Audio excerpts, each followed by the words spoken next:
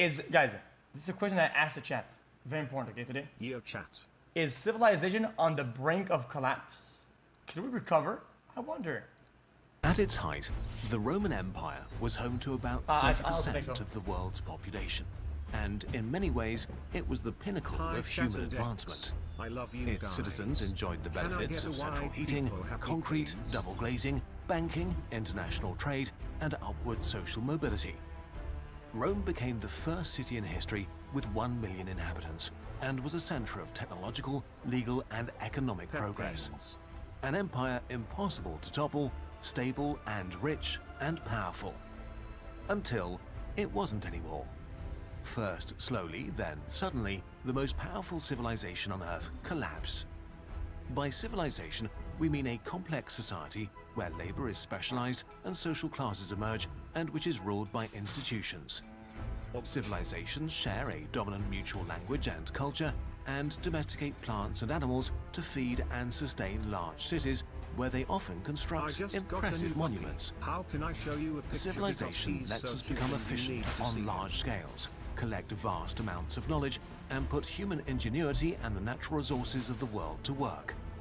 Without civilization, most people would never have been born, which makes it a bit concerning that collapse is the rule, not the exception. Virtually all civilizations end, on average, after 340 years. 32 months, can I get a welcome to the jungle? Oh my god. Ponchim. I ordered Timbits and a soup. XQC, my name is I ordered Timbits and a soup! And what do I get? 3 donuts and no soup!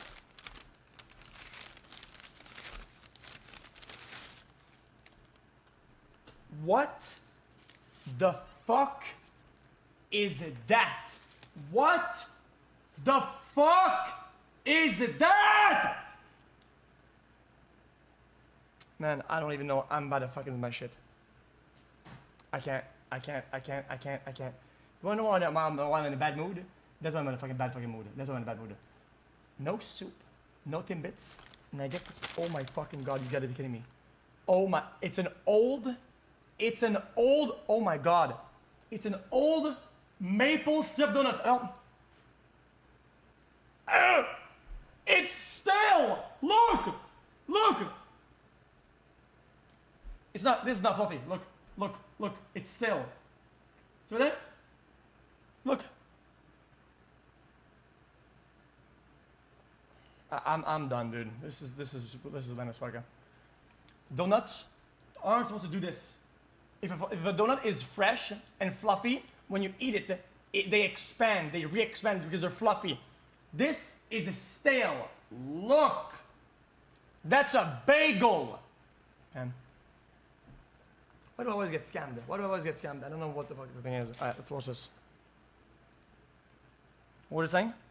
Has become efficient on large scales, collect vast amounts of knowledge, and put human ingenuity and the natural resources of the world to work. Without civilization, most people would never have been born, which makes it a bit concerning that collapse is the rule, not the exception. Virtually all civilizations end, on average, after 340 years. Collapse is rarely nice for individuals. Their shared cultural identity is shattered as institutions lose the power to organize people. Knowledge is lost, living standards fall, violence increases, and often the population declines. The civilization either completely disappears, is absorbed by stronger neighbors, or something new emerges, sometimes with more primitive technology than before. If this is how it's been over the ages, what about us today?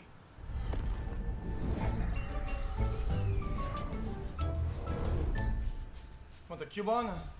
Just as Europeans forgot how to build indoor plumbing and make cement, will we lose our industrial technology, and with that our greatest achievements from $1 pizza to smartphones or laser eye surgery? Will all this go away too? Today, our cities stretch for thousands of square kilometers. We travel the skies. Our communication is instant. Industrial agriculture with engineered high-yield plants, efficient machinery and high-potency fertilizer feeds billions of people. Modern medicine gives us the longest lifespan we've ever had, while industrial technology gives us an unprecedented level of comfort and abundance, even though we haven't yet learned to attain them without destroying our ecosphere.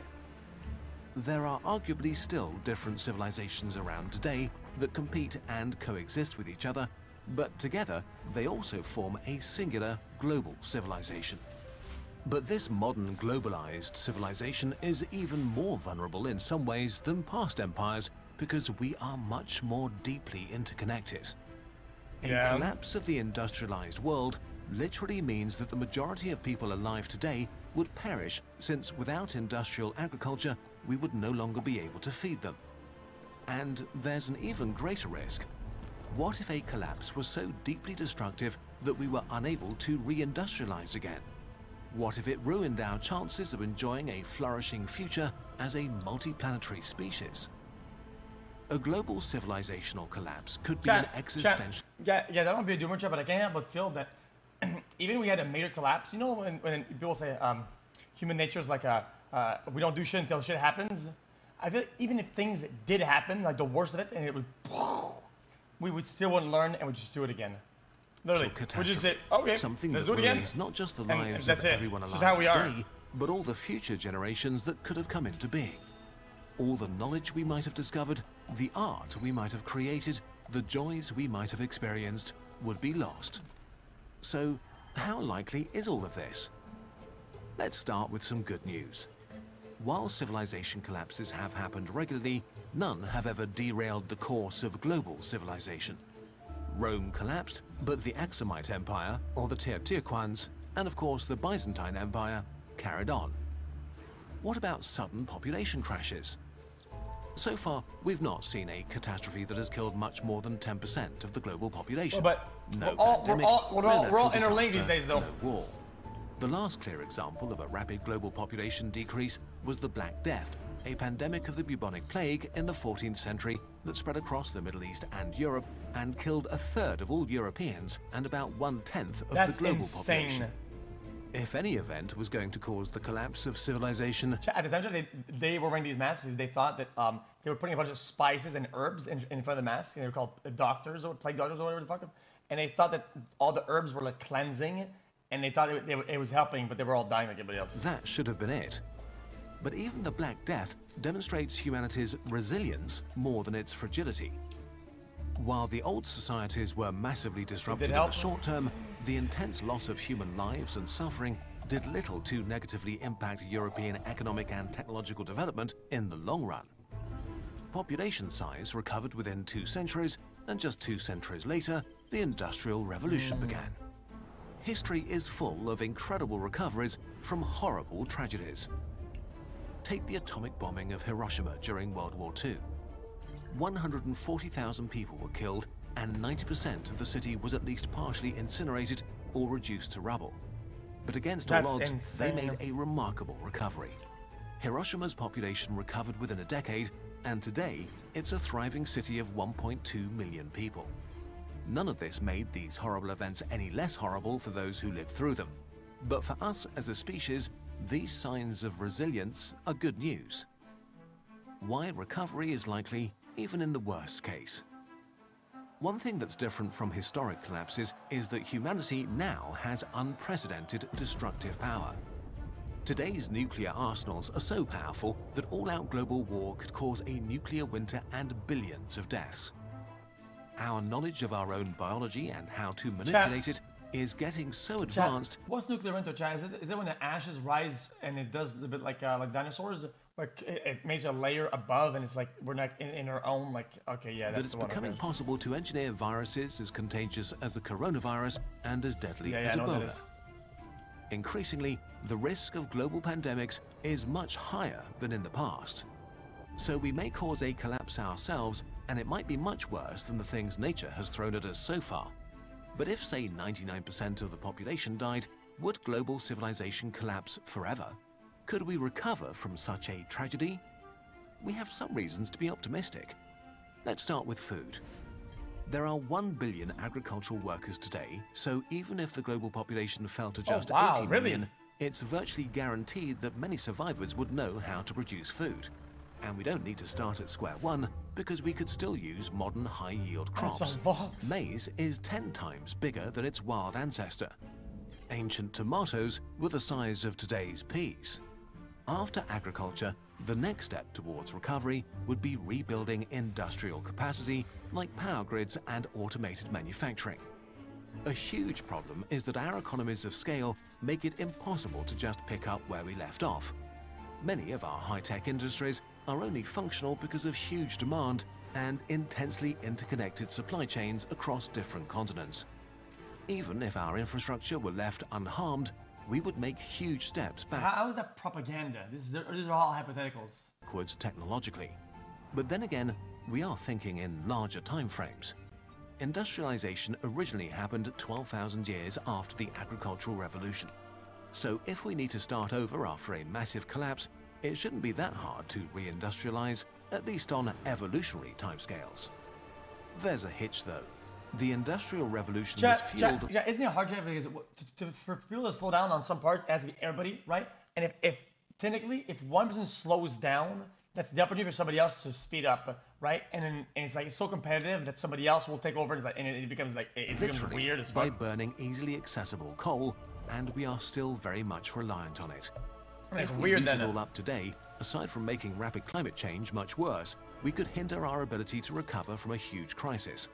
So we should stop using easy-to-access coal so it can serve as a civilization insurance in case something bad happens. Another thing that makes recovery likely is that we'd probably have most of the information we need to rebuild civilization. We would certainly lose a lot of crucial institutional knowledge, especially on hard drives that nobody could read or operate anymore. But a lot of the technological, scientific, and cultural knowledge stored in the world's 2.6 million libraries would survive the catastrophe. The post-collapse survivors would know what used to be possible, and they could reverse engineer some of the tools and machines they'd find. In conclusion, despite the bleak prospect of catastrophic threats, natural or created by ourselves, there is reason for optimism. Humankind is remarkably resilient, and even in the case of a global civilizational collapse, it seems likely that we would be able to recover, even if many people were to perish or suffer immense hardship. Even if we lost cultural and technological achievements in the process. But given the stakes, the risks are still unnervingly high. True. Nuclear war Humans are and like Chaz, dangerous but just pandemics the dumb threaten kind. the amazing global civilization we have built. Humanity is like a teenager, speeding around blind corners, drunk without a seatbelt. The good news is that it's still early enough to prepare for and to mitigate these risks. We just need to actually do it. We made this video together with Will McCaskill, a professor. Yeah, no shit, guys. I'm a virtual monkey in pixels, broadcasting waves to morons, okay? You could be doing homework, making money, taking care of your fucking pets. Yeah, you're watching monkey in a cage, man. You're watching monkey in a cage. Dude, it is dumb, man. For philosophy at Oxford, and one of the founders of the effective altruism movement, which is about doing the most good you can with your time and money.